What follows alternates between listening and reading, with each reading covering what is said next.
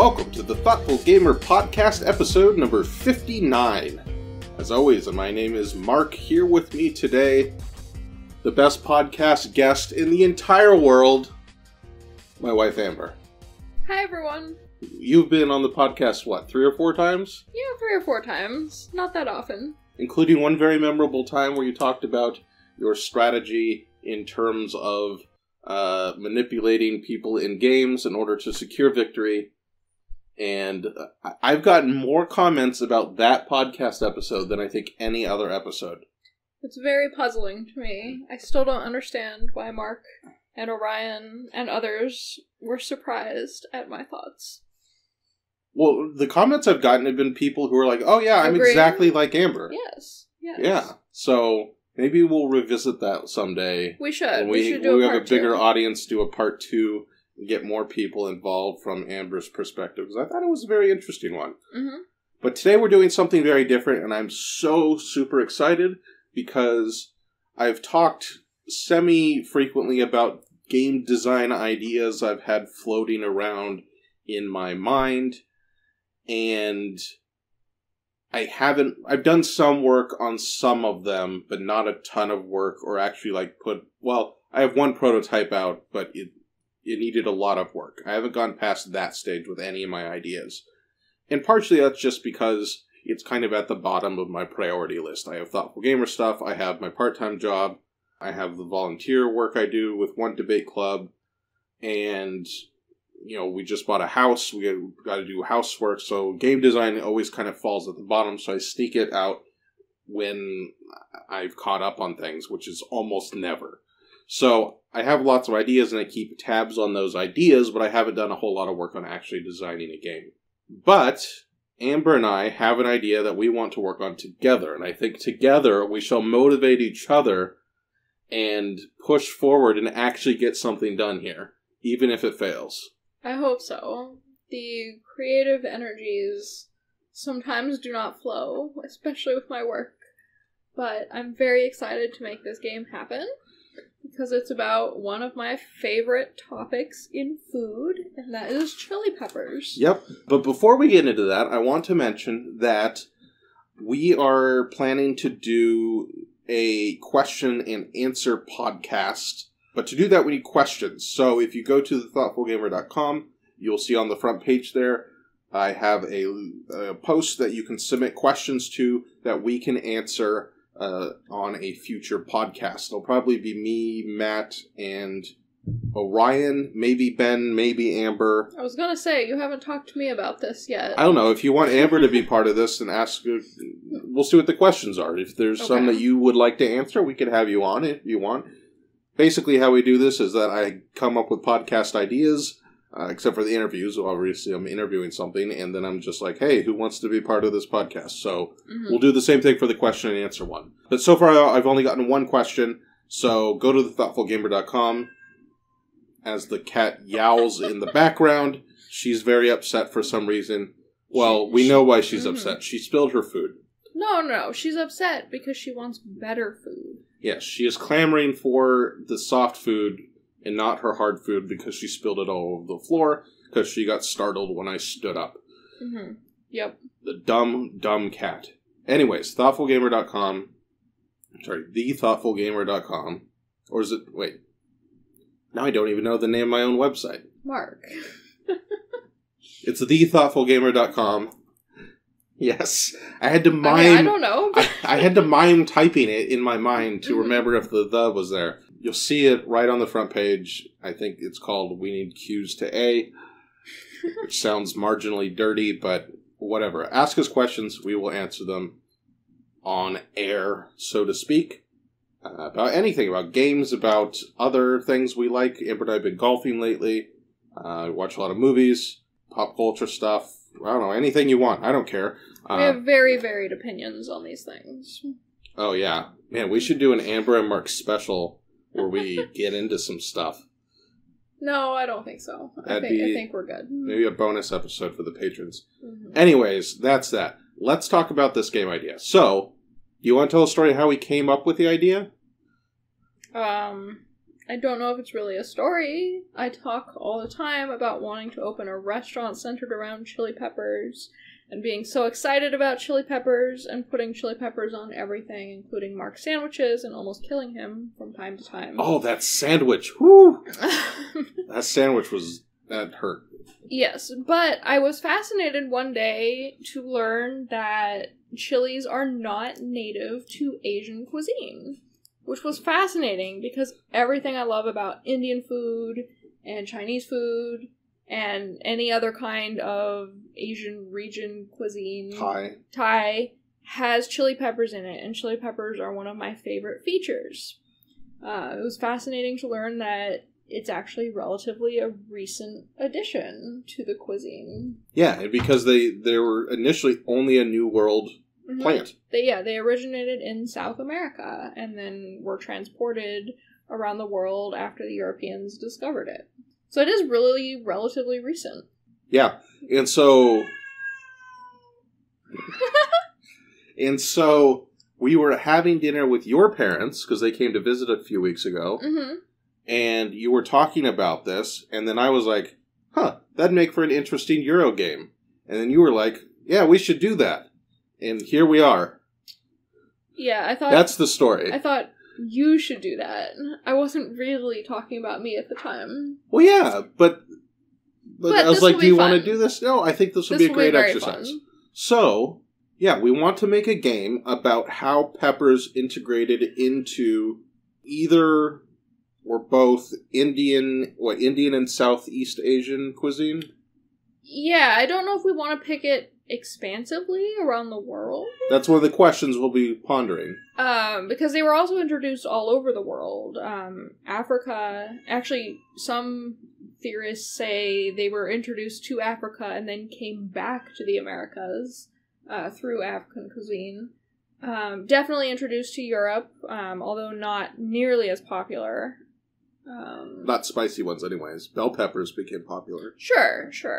They definitely became used in cuisine, but not so integrated or so famous. Well, there's peppers used in Spanish cuisine. Yes, definitely. Not most of mainland Europe, though. Yeah.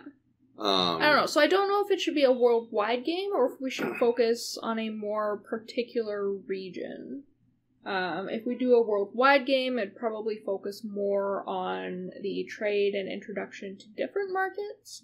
If we focus on it locally, it'll probably have more to do with introduction to local cuisine and how it shapes the recipes and traditions. Yeah, so that's kind of the big question to start with, but right now where we're at in terms of the brainstorming is, my goal with this brainstorming thing is kind of just to eliminate options that you don't like. Because I think you're far more picky in terms of game mechanisms that you enjoy. Okay. Whereas I've seen a game where almost any game mechanism works well. So I'm willing to be super flexible and work within anything. Mm-hmm. Just as a baseline to kind of eliminate some options. Okay. We haven't done a lot of research yet. I know you're going to order a couple books to do some research. Yeah, I want to be involved in the history and the design and the theme. I haven't thought so much about game mechanisms, so I think this will be a good conversation. Well, and we haven't really worked on a project like this together. Yeah. We tend to do separate projects and then kind of bring the other person in to assist. But have we ever done, like, a project that we've done together? Like, kind of side by side?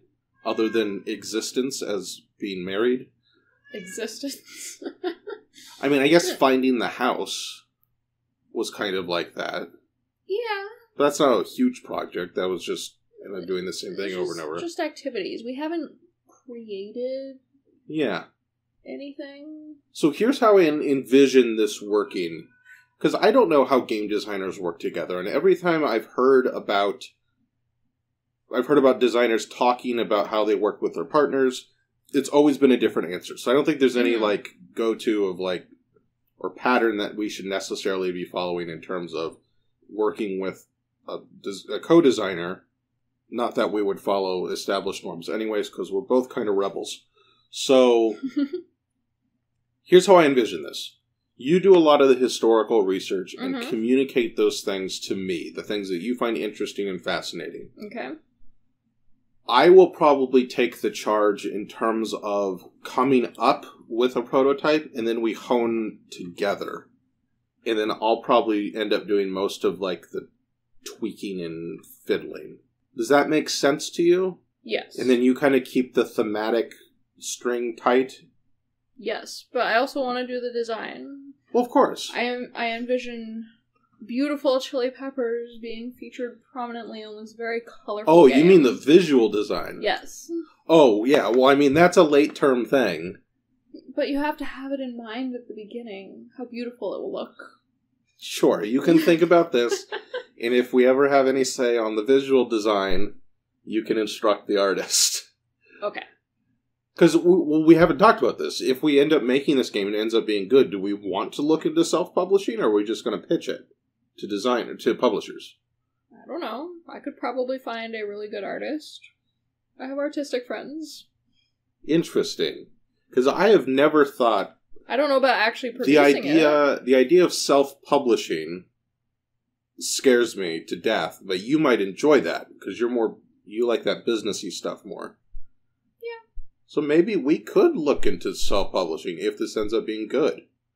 We could just do Kickstarter, right? Yes, but I mean, that's way harder than it looks. Okay, well, or you can pitch that's a few future people and see how it goes. Yeah, that's something for future us to determine. I don't have a designer lined up or anything. But I mean, if we visions. the idea is if we give it to a publisher, they may not care about our input in terms of visual design because that's what they handle. Well, I will write up a contract that makes them care about it. That's true. You are a lawyer and can write up contracts. There we go. We're not getting scammed. All right. So the first idea is, what are we going to focus on? So the big things we can focus on are, I thought of three kind of things. We can focus, and I'm thinking of this in terms of point of view, because I like games that have a strong point of view. We could do like the very generic Euro thing and make it not really a point of view, but just having it be the system. Mm-hmm. But I feel like I would have a hard time designing to that. So I want to create a vision of what the agency of the players is. So the two things we could do traders, so the people transporting the seeds, I assume. I doubt it's like full peppers they're sending across the Atlantic or Pacific, whichever way they went. Dried peppers. Oh, they might have dried it. I will research into how peppers are cultivated. That's a history researching question. So we could do the traders, in which case it's probably a near world map. And it could be about trading routes and maybe contracts and fighting, predicting more entrepreneurial stuff in terms of predicting demand and trying to more geographical stuff, probably. Mm-hmm. We could do the POV of local merchants. So pick probably a single area. Mm-hmm. So, I mean, maybe not even like just India, maybe like a section of India or part of Thailand area, Southeast Asia or something like that. And we kind of zoom in on regional trading once the peppers arrive there. Mm-hmm. So we're purchasing them from the ships. And we have businesses on the board. I'm thinking more, Concordia-like, where you're trying to expand a network, maybe. Mm-hmm. That could be something. Or the POV could be of the peppers. So you are this kind of godlike advocate for each particular, 2 to 4 or 2 to 5 or however many players, types of peppers. And you're trying to make your pepper the most in-demand and highly bought one. And that could involve both the trading, the international trade, and the local stuff. I don't know what's most appealing to you. I know what's most appealing to me. So I don't like the point of view of being the pepper, but I do kind of like not the idea... I mean, the godlike pepper advocate.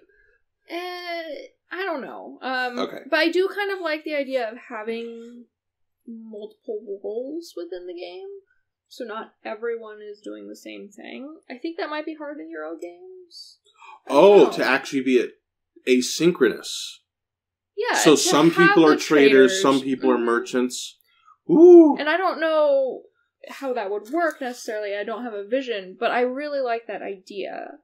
I mean, it's certainly possible. I definitely prefer that style of game, especially when we're talking about the whole history of the spread of peppers, rather than just making it everyone performs the same role and kind of competing on that level. It's more fun to have a broader perspective.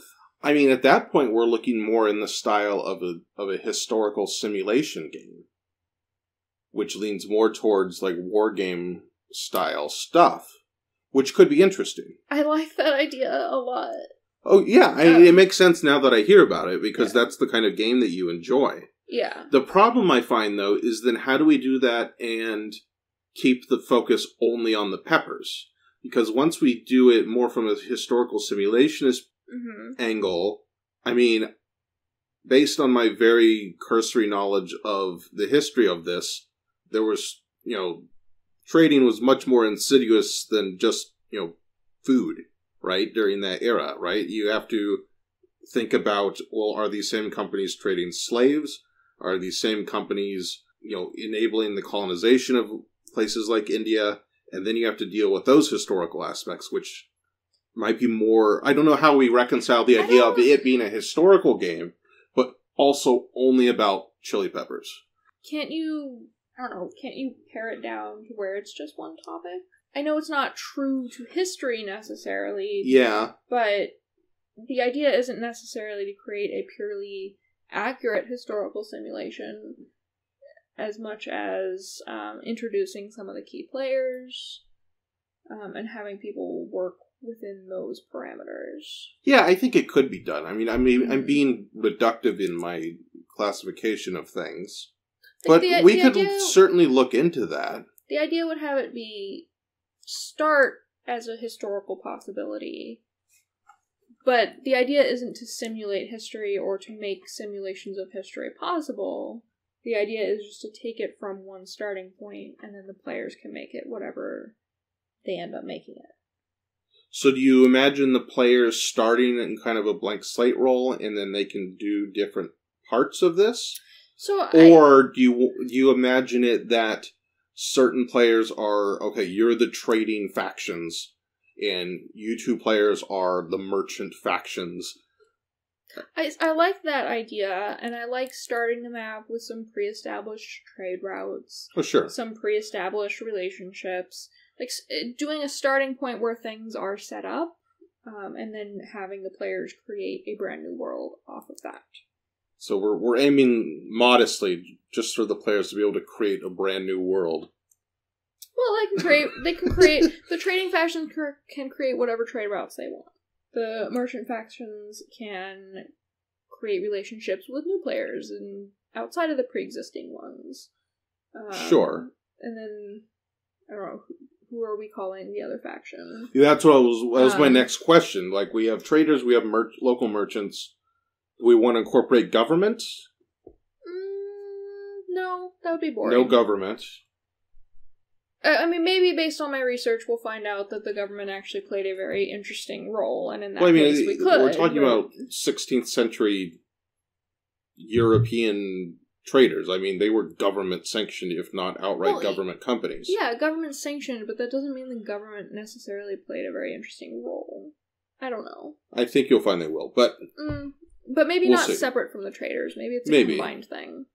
But I don't know what the other roles necessarily would be. I don't know, the cooks, the we could go real narrow. The influencers. Yeah. On the gram. No, the people who created the recipes and introduced it to all of the important people of the world. I think that's an important faction. If that's a question I have that's I think will be interesting in terms of what you read in the books is how that even functioned. Yeah. Like, is it just that they were like, okay, here's the produce we have, here's something shiny and new, and then all of these, what we know as dishes, just kind of developed ad hoc among the common people? Or were there, There has I think to the have been idea some of... influencers. But the idea of, like, a restaurant thing was such... I would assume such, like, a super high-class thing. Or not even in existence. Like, how many restaurants existed in the 16th century? No, it would probably be more like there was this cook working for a rich family who introduced this new ingredient. Oh, yeah, and then it's a nobility thing, right? And then their family used the ingredient, and it spread from family to family. It is very much a social media type situation, I think. I haven't done the research yet. That makes sense. But they can even be fictional players, these influencers. We'll definitely do some research to figure out if anyone is identifiable. I think probably that part of history is going to be really difficult. But it's not hard to imagine the existence of these people. Okay. We'll see where the research takes us. We'll see the research. That's probably as far as we can go. This is a really interesting perspective I did not anticipate of doing a completely asymmetrical, like, role simulation, pseudo-simulation idea instead of a Euro game. Are there any games you're imagining this being similar to? Like, I'm having a hard time picturing what you mean. Not really. Okay. This is just how I want it to work. It's just how you want it to work. Well, that's great. We can have a vision and then work towards that, and maybe we find some way to do it. Yeah. What I was thinking would be most interesting is on the part of local merchants. Mm-hmm. And having it, so I'll mark this, because I haven't got my notepad here. That's just one idea. I'll mark that as a main idea. It might end up being too ambitious, but let's not kill our dreams right off the bat. Let's do some work to kill them. So my idea, what I thought was most interesting is the idea of the local merchants. Because you have built in the idea of buying and selling. So you have entrepreneurial action, investment, all this good Euro stuff. You also have the idea of this new plant coming into the world, and the merchants needing to actually influence to a high degree the demand for that ware, for those wares. Now, I don't know, again, this is something we'll have to look up in the historical research, like were these companies that were sending the peppers over, did they establish, their own or did they have their own merchants, was it local merchants? I don't know how much of a foothold they had in necessarily different regions, but the idea of being able of having built in buying and selling, as well as kind of introducing something to the local culture, I thought that could be an interesting play on things. We'll make that our backup idea. Also, I should recognize that this idea of brainstorming a game idea on a podcast is not new, as I look over on the shelf and see Trade on the Tigress, which you may not know was actually made during the Ludology podcast. Oh yeah, you did tell me about this. Yeah, we haven't played it yet, but I did get a copy. Alright, so let's talk about key ideas. I think for both of our ideas, a key is influencing demand. Whoa, okay. Back up. The key to any game is, how do people win? Well, I mean, I think that's almost a question we asked last with your idea, because that's the hardest part. I don't know. I think if you're going to have an asynchronous game, you have to have different goals. But asymmetrical. Asynchronous is different. Okay. Anyways. Asymmetrical. Almost all games are asynchronous. All board games. You have different goals, but then you have to have a standard form of measurement.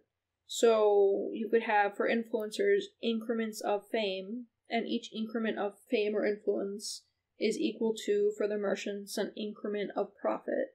Yeah. And so that's just a victory point system. Yeah, exactly. Are you fine with victory points? Some people find them bland. What are some alternatives in this kind of simulation?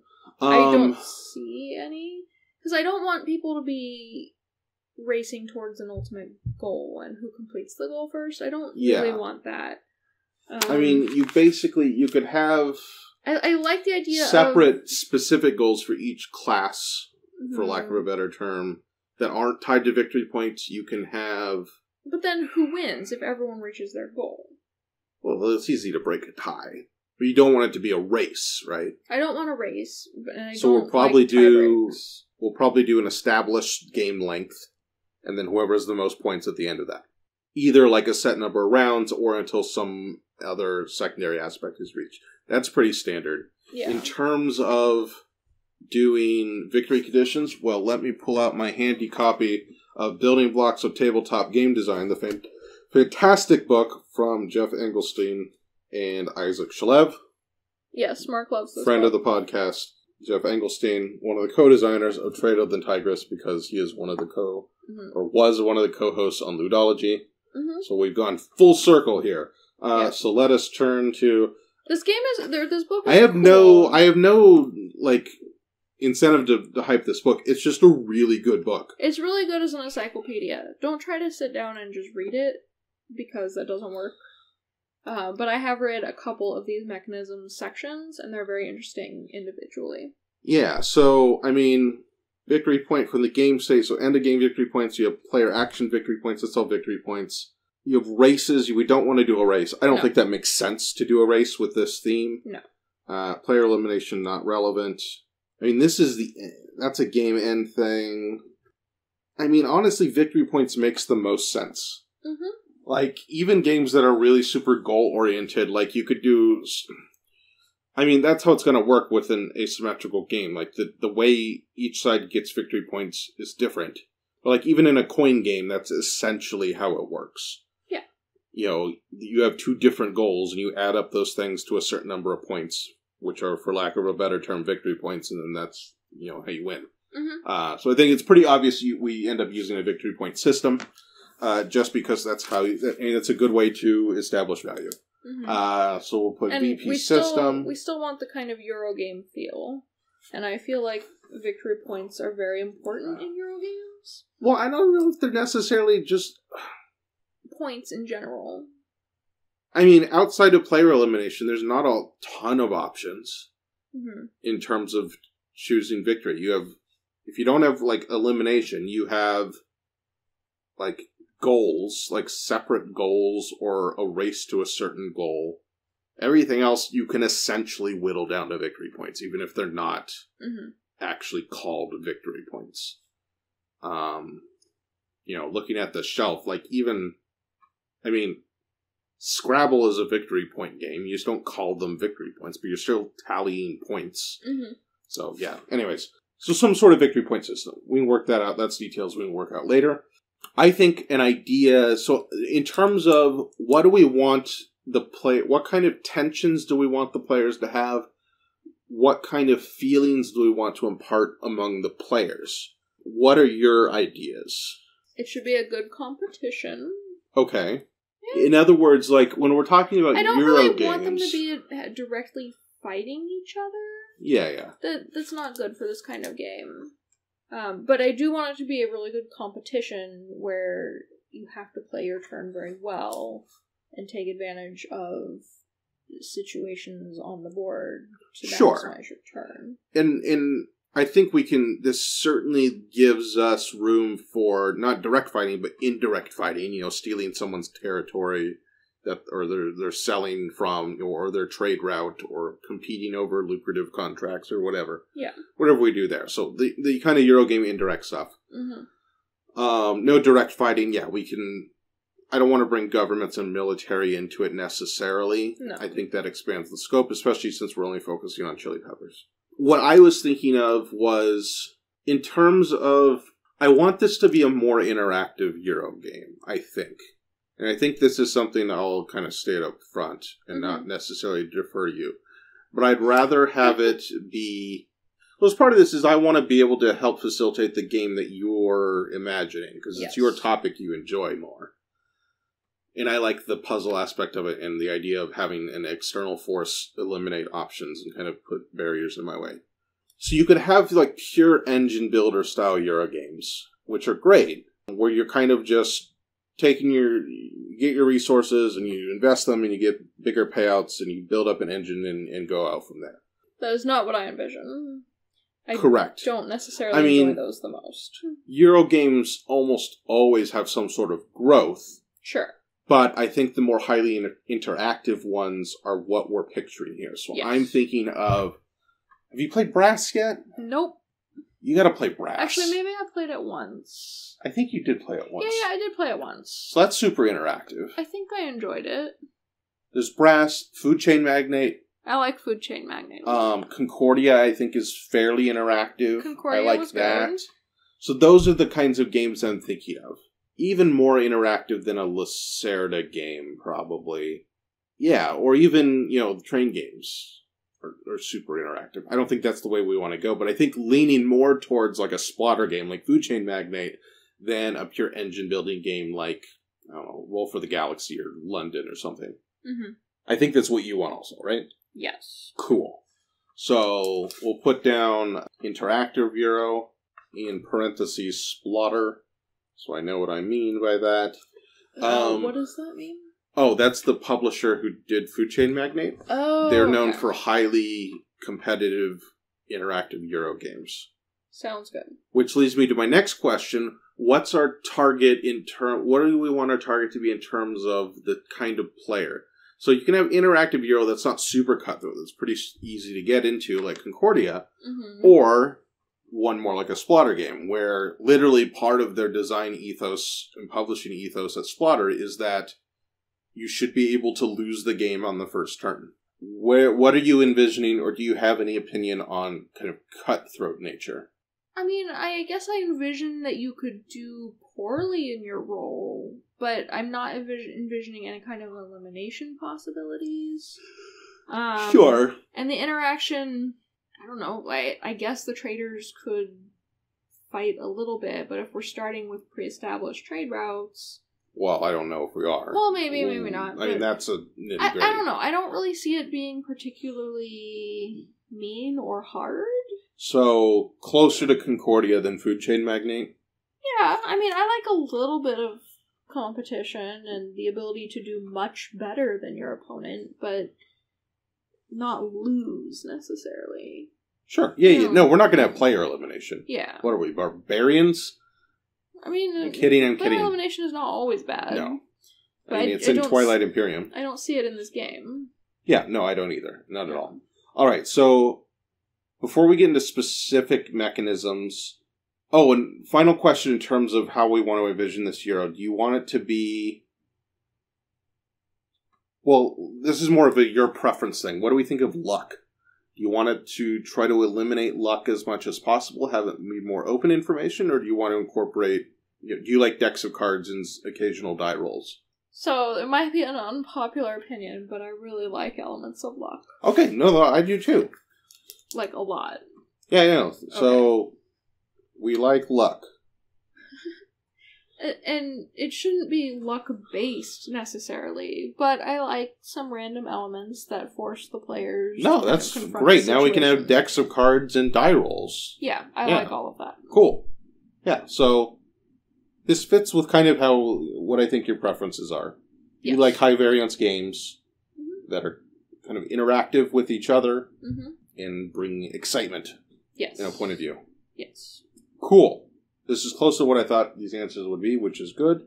All right, next I have some questions for you in terms of things that you can find that I'm curious about in terms of when you read this history stuff.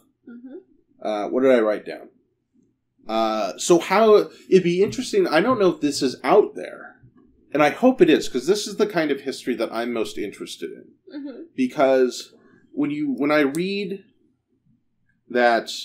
Like, it's cool to understand that, peppers were integrated into, say, Indian cuisine much later than we realized. It was not it's not an old part of Indian cuisine, because the peppers came to the New World. Great. Well, my question is, how are they integrated? Like, like we said before, did just common people go to the market one day, and then there's these weird plants, and people are like, try them, they're spicy. And... common people just went out and incorporated them into their dishes, and then, they shared recipes, and over time we got kind of established traditions in terms of cuisine. Was it something where a ruler was like, hey, everyone's now going to use these peppers, we're going to grow tons of them and put them in your food, because I think they're awesome. How does that work, because the Mhm. development and evolution of cuisine is such a fascinating thing. Yeah. But the actual process by which it happens, I don't know how that happened back then. Yeah. So I think that's going to be something really fun to find. Yeah. I think it will be really impactful, too, to how we shape who the factions are. Mm-hmm. And I'm pretty sure, at least in a lot of areas, it was the local people who kind of just picked up on it. I mean, I assume so. Most important developments are bottom up. Mm-hmm. So, but like, were there these influencers who did it? On the gram? And also, what's really Mark, sorry, do you have a better term? Influencers? I hate the term, but no, there's no It's better a good one in this term. case. Yeah. All right. What was I gonna say? The sheer variety of peppers is also really fascinating. Like, you would almost think that the traders would pick up on their favorites, 1, 2, or 3, maybe. But so many varieties got transported and traded. Yeah. And so I will be interested to know if that was influenced by who the traders thought their buyers might be, or if the traders were just taking everything they could and seeing what stuck. Yeah. Yeah. Or probably, I'm guessing here, probably a lot influenced by where out of South Central America they were exporting, because certain peppers were indigenous to certain parts of South America, obviously. Well, yes, but I'm assuming most came from the eastern countries. Sure, yeah. Originally. Yeah. Yeah. And then the thing I'm curious about is to what degree were peppers just incorporated to existing dishes, or were there like brand new dishes invented? Yeah. I mean, I'm sure there was some of both, but I'm curious what the main Mm-hmm. development was initially. That would be interesting. Mm-hmm. So now we're finally to the bottom part, and this is just a way to figure out what kind of mechanisms you like or dislike, or don't care about, so I can start eliminating some options. So I'm going to call this game Mechanisms, and this is what I have written down in my extensive notes, interesting or discard. I should have come up with a better name. Okay. So those are your options, interesting or discard. A lot of this, though, is contextual, so I might say I don't like something, but it might be okay in the game, or I might say I really like something and we'll just we'll talk disregard about it. what those mechanisms are good for and what they're not good for. So the first one, worker placement. You know what I mean by that? I really don't like worker placement. You do not. It reminds me of Agricola, You and I hate Agricola. don't like any worker placement? Well, see, I will enjoy some worker placement games, but I do not enjoy it objectively as a mechanism when taken by itself. I guess we don't have a lot of worker placement games. Not a ton, but even like viticulture. I enjoy that game, but I do not enjoy placing my workers. What do you not enjoy about it? It reminds me of Agricola. Wow, you got really scarred by Agricola. The greatest of all the worker placement Maybe I games. don't like Agricola because I don't like worker placement. Okay. I don't know. So, on the discard, we'll put worker placement. And I think it's fine to discard worker placement from this type of game. It's not really what I'm envisioning anyway. Yeah, probably not. Yeah. I think the setting needs to be more localized for that to make sense. Yeah.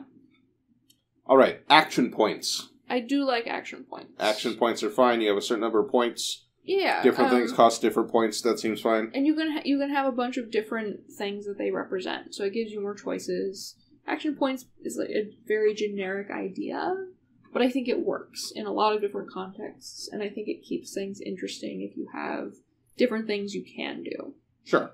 What about the thing where there's just, like, Terra Mystica? Oh, no, you haven't played Terra Mystica. Like, dang it, I can't. That was my go-to example.